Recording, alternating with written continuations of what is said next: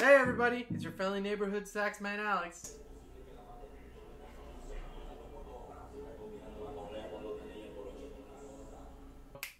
If you're new here, check out my get to know me video on my YouTube channel.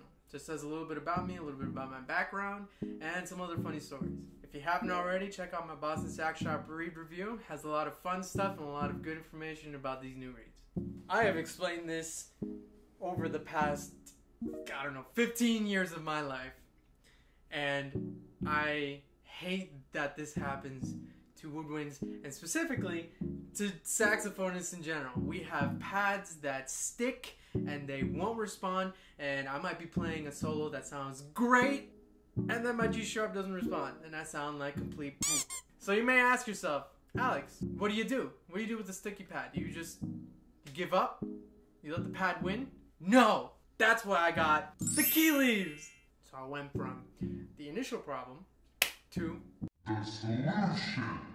We have our initial problem, we have the solution, but what is it? So the company's called Key Leaves, and what they have is a number of products that they have to solve the issue of pad stickiness. So they have key leaves that solve the problem of the C sharp and E flat key stickiness, which also inadvertently helps out the G sharp here. So that's cool.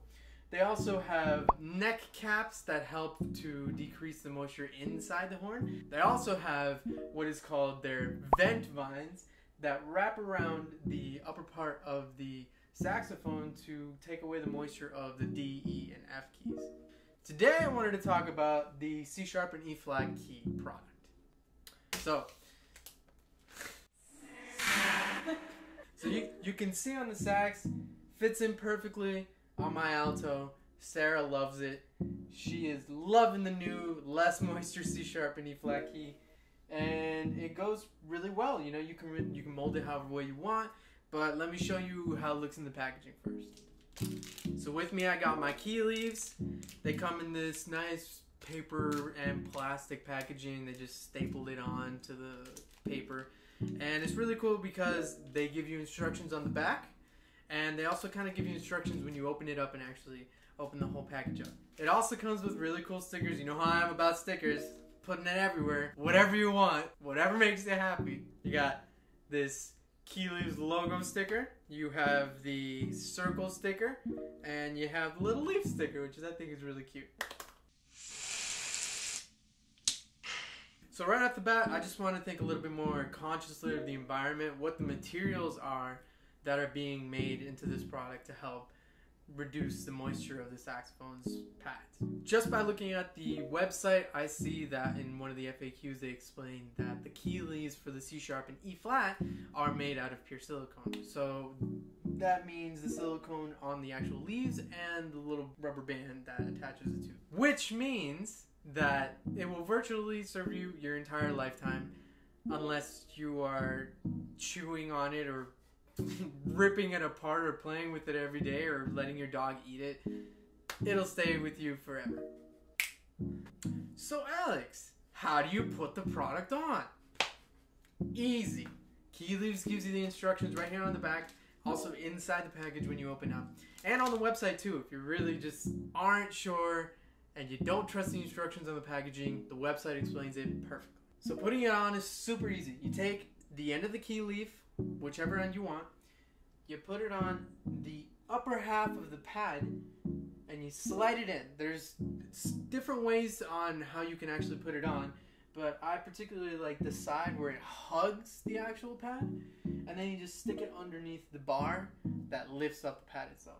Then what you do is you do the same thing on the other side for the E flat key, and you hug it, or you do whichever way that you want. There's different ways that you can actually do it, so you can prop the key up, and the website explains it. So whichever way you want, whatever works, key leaves.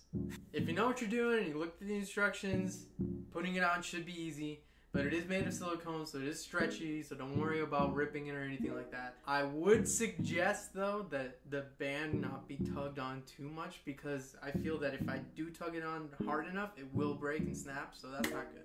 When you put it on the C sharp and E flat keys, it actually does prop it up, and I left it out for a night one time, and it actually did work. The moisture was completely gone. I could play the next day, and there was no sticky whatsoever.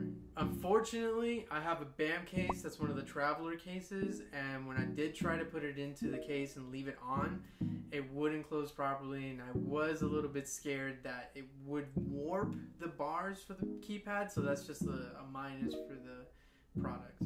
If you leave it on a stand like Sarah is doing right now, it should be fine. Maybe some other cases. I haven't asked anybody if the key leaves have warped any of their bars for the keypads, but I would experiment with it, and if it does, please do not. I don't want anybody to come to me and say, well, you did it and it warped my pads. No. I am not liable for anything that happens to your saxophone. Personally speaking, I ordered them online. Their website is really easy to navigate, so you just go on the website, search key leaves. It should be the first or second option on Google, whatever search engine that you're going on. And it's really easy. They have their list of products and pictures and examples, and if you have any questions, they have FAQs, which is really nice and helpful and informative. I ordered 2 sets of key leaves for my Alto and soon to be my tenor. They came in the mail, I'd say 4 or 5 days after I ordered it, which is pretty fast because the shipping was free. I'm going to be making a video on some tips and tricks for the saxophone, and some of those tips have changed because of the key leaves. Before, I would use a really beat up $1 bill, something that I don't really care about, you know, just $1 won't matter. And I would stick it under the pads that were sticky, swipe them, you know, hold down the pad a little bit, swipe them, and they would remain unsticky for about half an hour, and then after playing, they would get sticky again. So it really didn't work. But the key leaves changed everything, you know? Just leaving it out for a couple of hours before you play, or maybe even after you play, or overnight if you can, leave it on a stand, has changed everything for me. I don't have to worry about sticky pads anymore, and it's great. I have said this time and time again, New York in the summer has the worst humidity levels, and by worst, I mean 1,000,000%. The humidity will be on the rise. Starting tomorrow, it's going up and up and up, and Wednesday and Thursday will be... Which is so frustrating for a woodwind sax player, maybe not flute, woodwind player in general. I have suffered time and time again where I've practiced and my G-sharp key will not respond because of the damn humidity. But not anymore! Thank you, key leaves! They have a really cool social media outreach with everybody who buys their products and mentions them on their social media. They're on Facebook, Twitter, Instagram, and YouTube. So go check them out for informational videos and whatnot. There was something that actually happened a couple of days ago. Some page that I'm not familiar with posted my photo without mentioning and giving me credit. And Key Leaves posted that on their story. So I just had to take matters into my own hand and told Key Leaves and told the page to at least give me credit or take it down. Key Leaves was really fast, they're really nice, and they reposted it tagging me into the photo, into the story, and they're really nice about it. It was really cool. So kudos for their social media team. The cost of the key leaves for the C sharp and E flat keys are only $19.99, so I think that's definitely worth the cost, and you should get one if you can.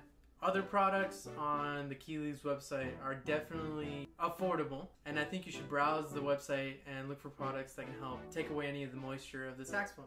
For $19.99, I'd rather pay that amount than $300 for a repair for a sax or a replacement for pads. I think in the long run, that's definitely a good investment, so thanks, Key Leaves. This video is not sponsored at all. They didn't make me do this. I'm not paid to do this. The product is really good, and I just wanted to review it and show you guys what the hype is all about. And I paid for it myself, so Key Leaves had nothing to do with it. I just really like this product, and I wanted to share you my experiences with it. The link to the Key Leaves website is in the description below. Thanks for watching the video, and as always, don't forget to like and subscribe, and check out my Facebook and Instagram for more videos of me doing beats, standards, and whatnot. And as always, stay saxy! The Key Leaves website will be posted in the link to the website will be posted in the description below. How would I say that? The link to the Key Leaves website is in the description below. The link to the Key Leaves website is in the description. The Key Leaves... Stop! You always put too many words.